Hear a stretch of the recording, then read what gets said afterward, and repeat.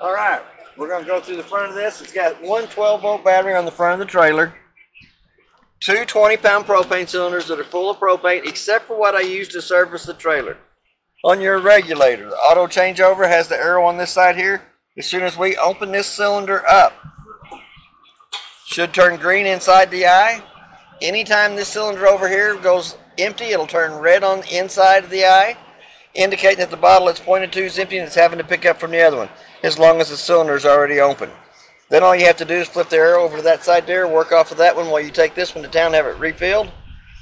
We're going to go back to this one over here. We do have a hookup light for hooking up at nighttime. And we have an up and down switch for running the front of the trailer up or down. But there is a manual way that you can come through the top and manually crank that jack up or down. For any reason it won't work off the switch, it does have a manual way to crank it up or down. While we're here in the front, it does have a battery disconnect on the tongue of the trailer. Since it has a 12-volt refrigerator, anytime that you don't want the trailer pulling from the 12-volt battery, you can turn that disconnect to the opposition and pull the key out. Also has a 7-way holder on the side up here at the front. Keep the 7-way up off the ground. And it has chain holders on either side of it. As we start down through here, we'll go to the first compartment.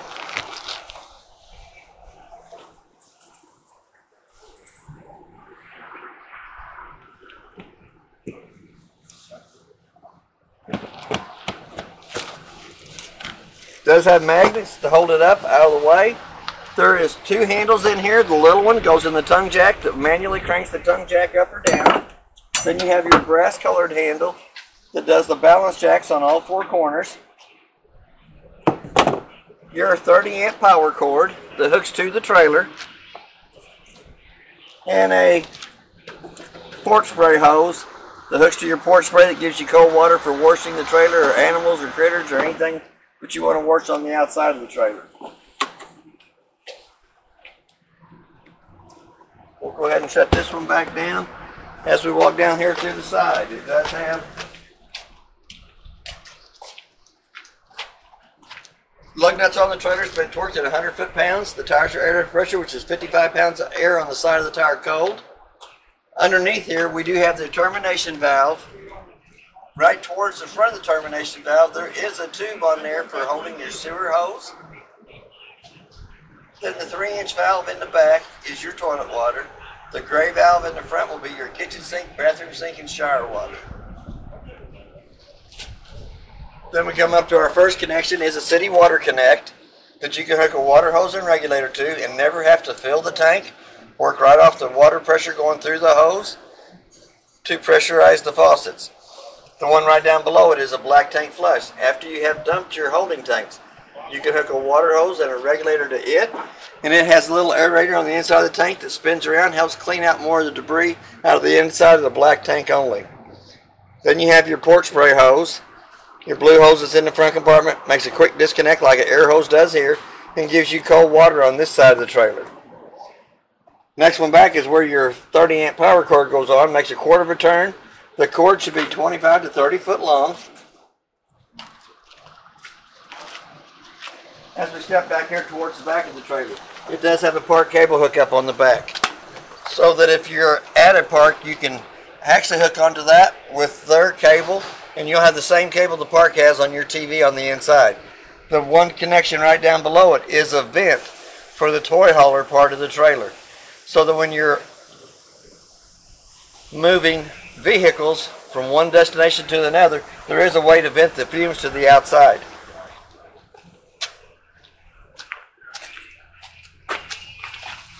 The trailer is equipped for a backup camera up top.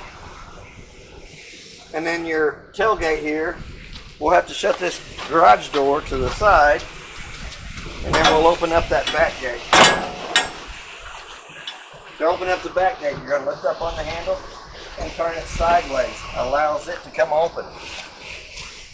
It says it is strut assisted. It does have cables, so we're going to pull back on it. You don't want no little kids underneath it when it comes down, but it does have the cables that holds it up in place. And you also have the screen curtain that comes around, clicks into the aluminum sections here. and makes a gate for around the tailgate when you want to use it for like a party deck or for critters. If you want the deck to go all the way down, you pull the pins here, allows it to go all the way to the ground. Then you can bring your toy, side by side, motorcycle, whatever you want up into the unit itself. There is also a curtain that goes up and down here in the back, keep bugs from going in. So if you wanted to use this for like a party deck or an animals, and still keep the bugs out of the inside of the trailer, there is a netted screen that you can block it off with. We're going to go back to lift it back up. As you're lifting it up, you do want to make sure that the cables can stay to the inside.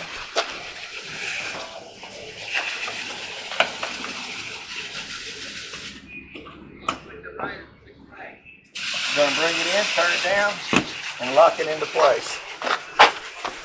Step in that mud.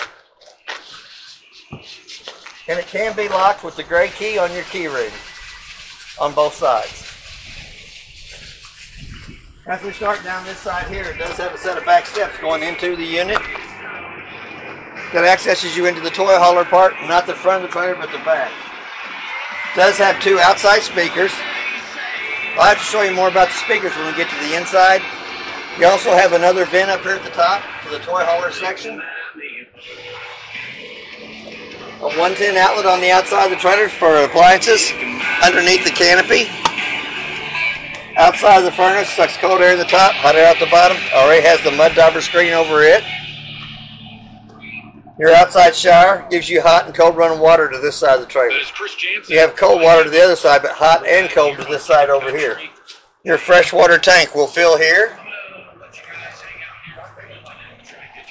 You have your two low water drain points underneath here. And the white cap coming out of the underbelly is where the freshwater tank drains.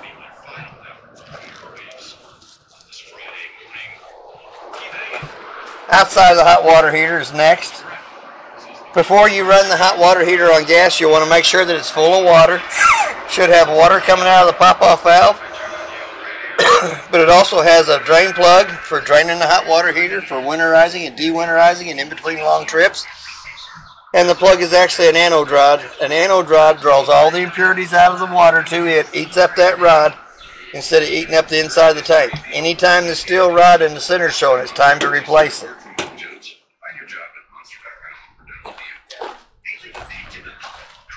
It is prepped on the front for a solar panel. So if you wanted to put the solar panel out to the front of the trailer, we'll charge the battery on the front. It does have a magnetic hookup on this side over here. And it has a gas line for the quick disconnect line. Quick disconnect line will hook into this. Then when you turn the T-handle on top, in line with the gas line, you'll have gas coming from your propane cylinders to whichever appliance you want to hook it up to. Pretty good sized through compartment.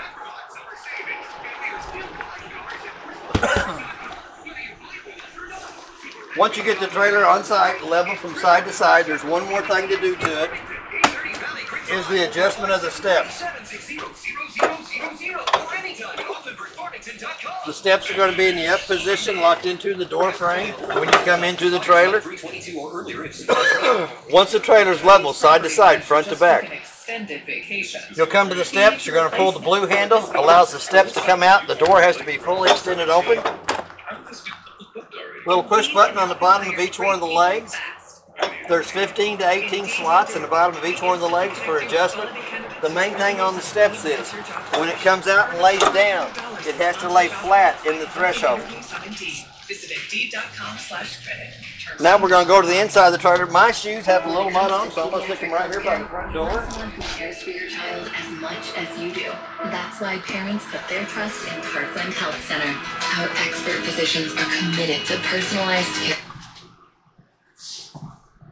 As we come into the trailer, it does have a working fire extinguisher on the left-hand side as we come in. We're going to come back up to the monitor panel. We're going to check the battery level. The battery level shows you fully charged. That's not really an accurate reading. To get an accurate reading of the battery, you have to have the 110 line unplugged and then push the battery button.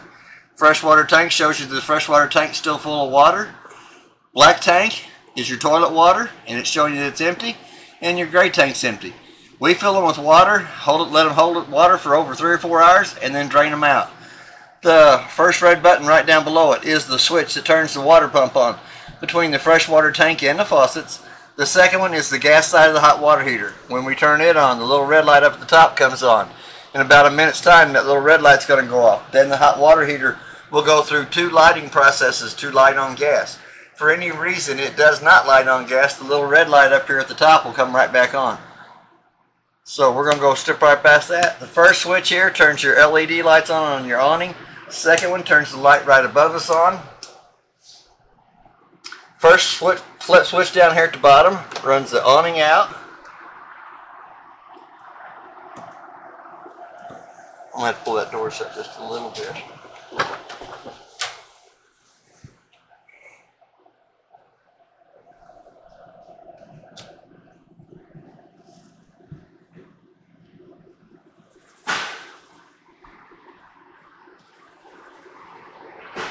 We're going to run the awning out as far as we can. I don't think it'll go all the way out till it hits the trailer next to us.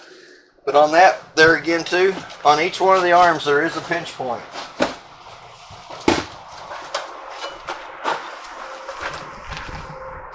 It does have the LED lights up underneath the awning. They look a lot prettier and brighter at nighttime. But each one of the awning arms has a pinch point that you can pull down on.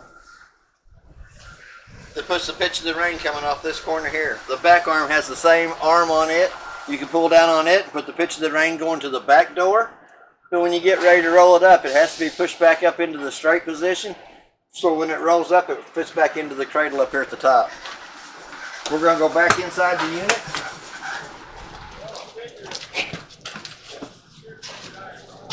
The little blue screwdriver that was laying in the doorway is for your mud dauber screen for the outside furnace, for putting the screen on and off.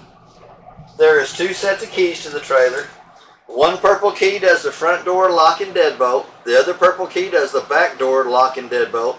And then the gray key does your tailgate of the trailer for your toy hauler end. And then you have a 751 key on there for the locks on the 2 front compartments. And then the black key right there is for the outside shower. One of the most important pieces of paper in the whole unit is this one here. It has the model and serial number on all the appliances that's in the trailer. If for any reason any of the appliances would happen to go out, that's the first thing that the warranty guy is going to ask you for. It is a model and serial number of the appliance that is broke. Very important piece of paper. I would laminate this and keep it with me at all times. On your kitchen faucet, it has a hot side and a cold side to it. But before water actually pours out of it, you have to pull back on the handle to get the water to come in and out. Light for the stovetop and a fan. For the fan to work properly, there's 2 tabs on the outside that has to be lifted up. Allows the flapper to flap on the outside. Glass stovetop. It's not an induction electric stove. The glass stovetop has to be folded up out of your way 2 times before you can use the burners up on top. A little blue light on the right hand side turns the strikers on. That way when you turn it to pilot on, they'll light all 3 of the burners up on top.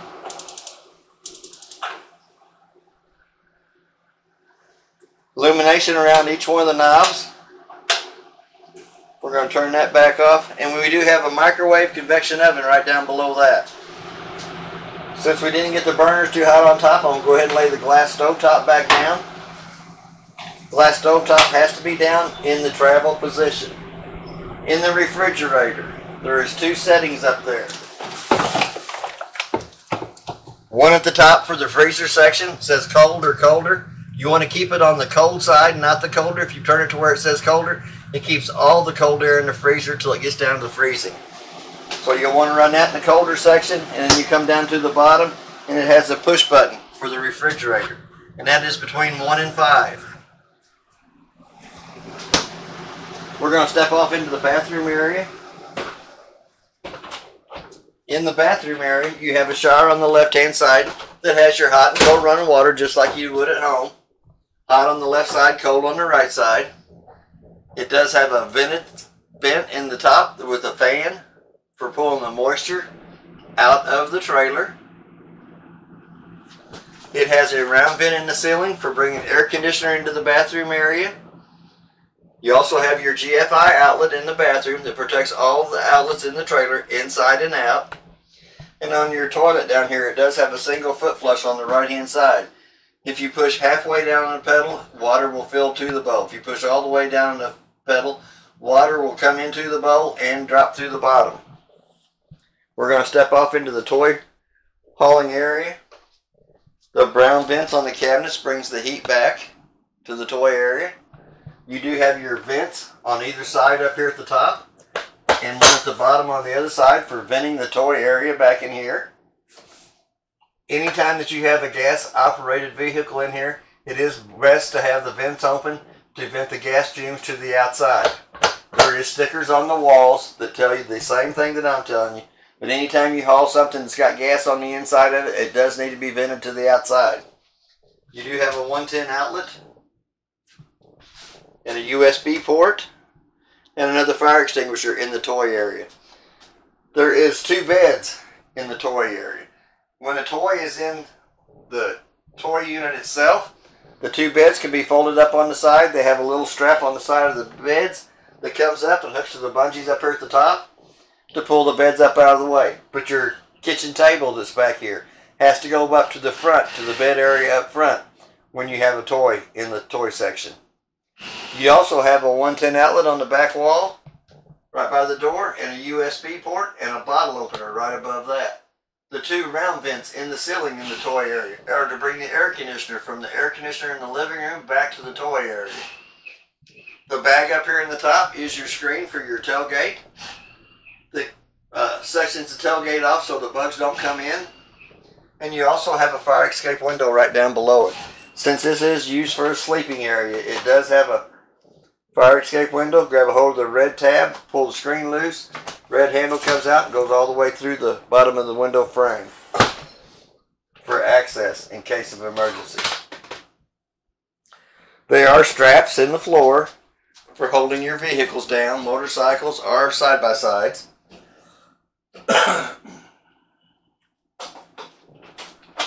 We're going to step back up into the living room area. There is a place on the wall up here for a TV. TV antenna booster works with the antenna on top of the trailer to give you amplified reception on the TV here. A 110 outlet to plug it into. And it is also wired for Wi-Fi. It's prepped for Wi-Fi. It's not wired. The wires are already there, but the Wi-Fi is not hooked up. We're going to go back to the thermostat. We're going to turn it completely off. We're going to turn it back on. It gives you your fan speed. You got high, low, cool, cool low, cool auto, and cool high. And dial your temperature that you want the trailer to come down to using the up and down arrows. If you hit the mode button one more time, it says heat in the lower left hand corner. You will dial your temperature up for that, for the furnace. And then when you get ready to shut it off, you hit the mode button one more time and it should say off in the lower right hand corner. And the screen light will go off. It does have an AM FM stereo. It has zones 1 and 2. Zone 1 is inside the trailer. Zone 2 is the outside the trailer. It is also, you can Bluetooth to it. It has a USB port and an HDMI port and an auxiliary, which is actually for a set of headphones. The remote for the fireplace, pretty explanatory. It has an on and off button. You have temperature settings, low and high. You can dial your temperature up for it. You can also change the color of the rocks in the bottom. And it does have a timer, so if you want to run it for 30 minutes, 1 hour, 2 hours, I think it goes up to 5 hours. And then the red button will turn it back off. Don't take it long to have a temperature change on the electric fireplaces. The tabletop comes off the 2 pedestals down below it. The tabletop goes down between the 2 benches. Your 2 back cushions comes over the top of the table to make a smaller bed for this area. And the window behind it is not marked for a fire escape window, but it is actually big enough that you can escape out of it if you had to. Pull the T-handle here, the window slides over, pull the screen over and roll out that side of the window on that side over there. It also has storage underneath each one of the benches and in the back here. So there is a lot of storage around the table area. We're going to come back up to the front bed area. It does have a 110 outlet and a USB port on either side of the bed in the front. To get the bed in the front down, you have to butterfly the couch down into a bed. There is a T-handle over on the right-hand side that brings the bed back out. And then we're going to flip the mattress over to make a queen-size bed in the front of the trailer. To put it back up, you're going to flip the mattress back over the top of it. We're going to lift back up on the platform of the bed. We're going to bring the catch over, put it back into itself. We're going to lift up on the couch. Underneath the couch is just a little bit of storage, and it is also your big compartment up front for storage. Panel door on either side accesses you into the outside compartments where your blue hose and that is on this side over here. Over on this side it accesses you into the gas valve for your outside grill.